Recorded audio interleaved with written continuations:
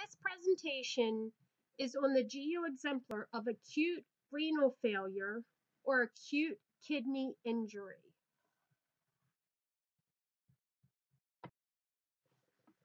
Acute kidney injury or acute renal failure has three types of renal involvement for the risk factors.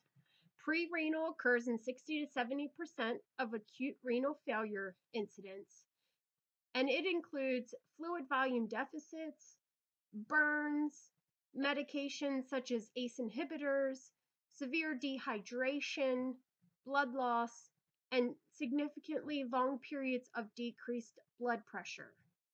Intrarenal, which is inside of the kidney, occurs much less frequently, about 20 to 30%, and these include crush injuries or intense physical activity.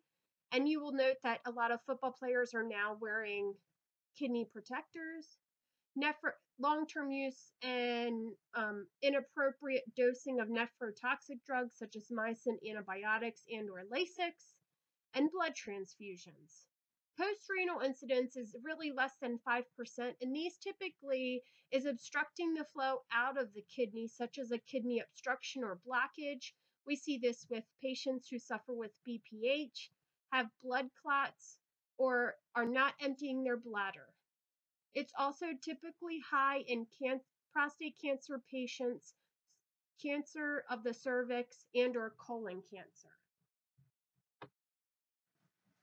There are 4 phases of acute renal failure, including an asymptomatic phase, which is phase 1, decreased renal function, which causes an overload-like state in phase 2.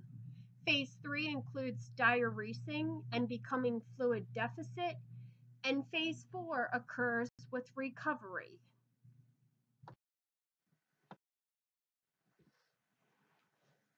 Assessment findings in phase 1 and 2 look pretty similar. So we need to understand the relationship between creatinine and GFR. Creatinine goes through the glomerular filtration piece of our kidneys. They inadvertently have an inverse relationship. So if the creatinine is elevated, meaning it's not being filtered out, we know that the GFR, the filter, is not working, so it's decreased. So physical findings in phase 1 and 2 include a decreased urine output, small respirations because they're trying to overcompensate for the metabolic acidosis that they're suffering with. They become fluid overloaded, their calcium levels drop, and they show signs of anemia. Labs and diagnostics include increased BUN and creatinine, increased phosphate, increased potassium, decreased calcium, decreased GFR, positive urinary sodium. An ultrasound, CT, and MRI can be utilized to look at the structures within the GU system. In regards to nursing interventions for phase 1 acute renal injury, if it's a pre-renal problem, meaning it's occurring prior to entry into the kidneys, we want to make sure we're doing volume replacement and monitoring strict I's and O's as we would with any renal patient. If it's an intrarenal problem, meaning it's occurring within the kidneys, we want to try to remove the toxins. We're also going to check the myoglobin levels to see if that's breaking down, and we want to look at the diuretics that we may or may not be using in order to help remove and get rid of those toxic wastes. And if it's a post-renal, meaning it has already gone through the kidneys and it's after, we either need to remove that obstruction or fix the trauma. Nursing interventions for phase 2. Again, we're going to look at strict I's and O's, performing daily weights, monitoring your BUN and creatinine because it's increasing. Potassium is still increasing. What are we thinking about with patients with an increase of potassium? Cardiac dysrhythmias. Calcium decreases during this phase, and phosphorus is elevated. So we want to restrict sodium, potassium, and the fluid that the patients are taking in. Now remember, these patients are fluid overloaded.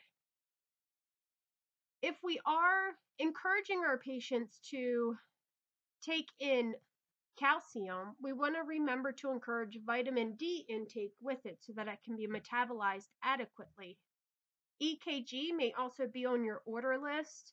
Maintaining bed rest status, promote pulmonary function, including encouragement of use of an incentive spirometer or IS, monitoring oxygen status, oxygen saturation.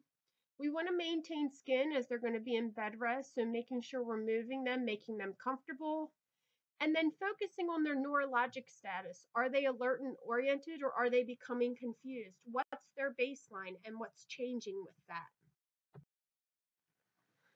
Pharmacology utilized in phase 2, we want to give loop diuretics. We want to pull the fluid out, so we're going to give Lasix. But please remember, we need to monitor the potassium levels.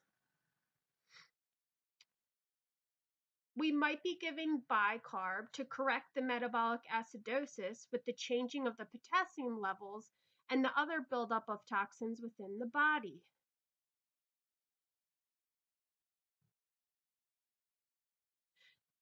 We want to give calcium, and we need to make sure, again, if we're giving calcium supplements, we don't want to forget giving the vitamin D piece of it. Phosphate binders might be used in order to reduce the absorption of phosphate, and they need to be taken with meals and snacks. So we need to make sure we're monitoring the intake of that along with their meals. If they're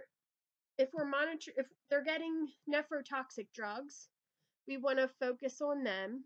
We want to look at the dose ranges. They may need a lower dose if it's still warranted for them to maintain that. So looking at that, we're going to look at penicillin, cephalosporins, their diuretics, any aspirin or NSAIDs, IV contrast medications, chemotherapy drugs, as well as any radiation treatments for cancer. Assessment findings during phase 3, they're going to have 1 to 5 liters of urine output a day. They're still going to be acidotic, but they're going to start changing over.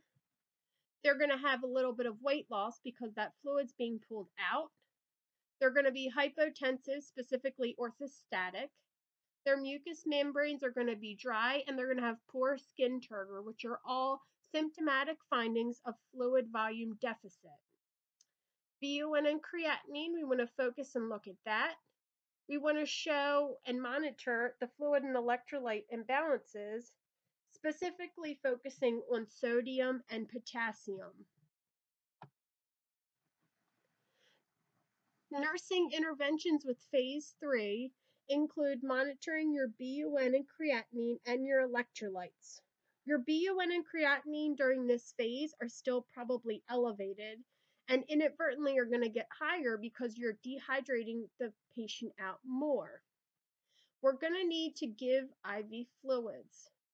Low-dose dopamine is a great pharmacologic intervention during phase 3 because dopamine at low doses will augment the renal blood flow by the action predominantly on the dopamine 1 receptors on the renal vasculature, causing vasodilation. It increases renal blood flow as well as promoting adequate diuresis and safe diuresis. With all of our renal patients, we're going to be doing daily weights, monitoring strict I's and O's. We do want to continue with dietary recommendations, including administration of calcium supplements. At this point, we may be excluding potassium and sodium restrictions as these levels are going to start going towards a normal range.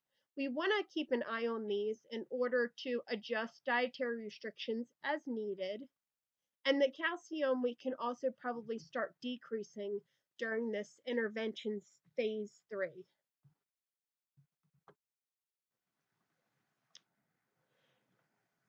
In the last phase of acute kidney injury or acute renal failure, the urinary output now becomes normal. BUN becomes normal and creatinine starts to improve closer to a normal range. Your electrolytes normalize, including sodium, potassium, calcium, and phosphate. This particular phase may last up to a year.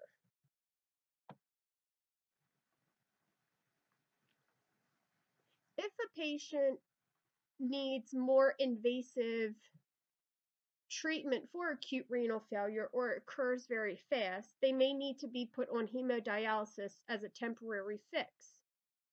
That could be with a Shiley. They probably would not intervene operating and inserting a fistula. So these patients might need to stay in the ICU and get CVVH, which is continuous venous hemofiltration, which is just continuous dialysis machine with an ICU patient. So instead of going 3 times a week, they would be on it continuously. This concludes the acute renal failure, acute kidney injury lecture.